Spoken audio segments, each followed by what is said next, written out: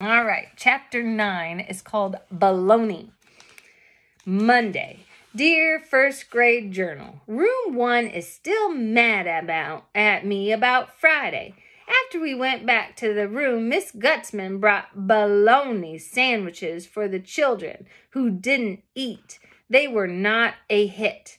I sat at my desk and I ate out of my new lunchbox. I had a tasty peanut butter and jelly sandwich because brought lunch is better than bought lunch. And that is not even my fault. Some of the children watched me eat. They were growly faces at me.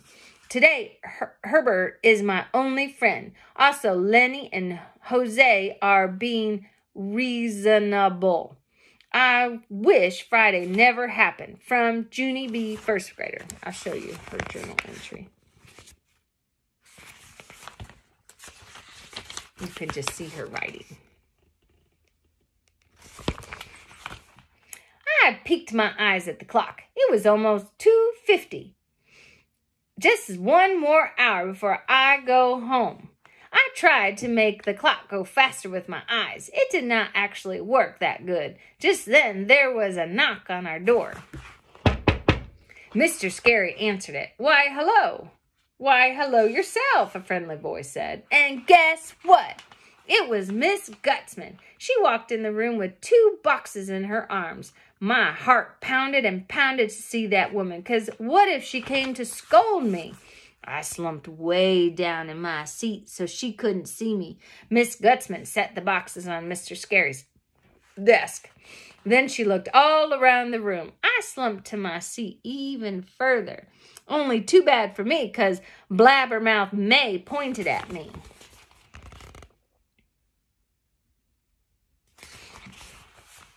Miss Gutzman, Junie B. Jones is trying to hide from you. She is sliding down her chair so you can't even see her, but I'm keeping track of her movements. After that, I slid all the way to my floor under the desk. Uh-oh, now I gotta get back up.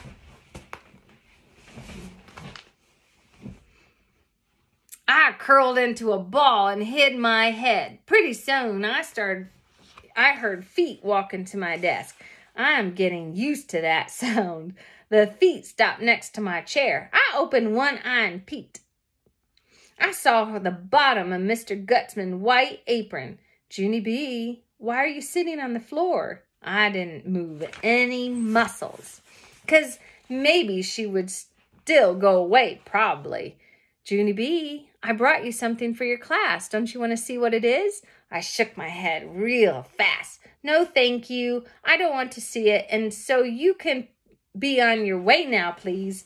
I opened my other eye and looked at her feet.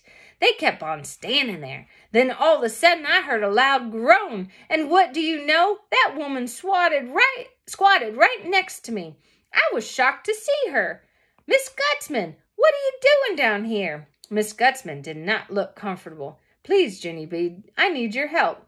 I brought cookies for your class today, but there's no one up there to help me pass them out. I rolled my eyes way back in my head, 'cause that was not even the truth, of course. Yes, there is, Miss Gutzman. There's lots of people up there to help you. Miss Gutzman shook her head. No, you don't understand. Look at her teacher. Got all the way down on the floor to be with her. After that, she reached into her pocket and she pulled out a pair of plastic mitts. I need a real helper, Junie B. I need someone with experience. Miss Gutzman smiled, kind of painful.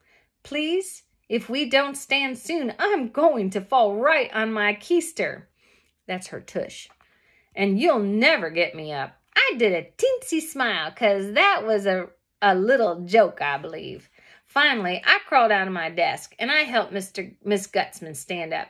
I guess I can help you pass out cookies, but some of these children are still very mad at me, you know. Miss Gutzman held my hand. Yes, well, I think maybe I can fix that. After that, me and her walked to the front of the room together, and Miss Gutzman showed everyone the cookies. Sugar cookies. Sugar cookies, shouted the children.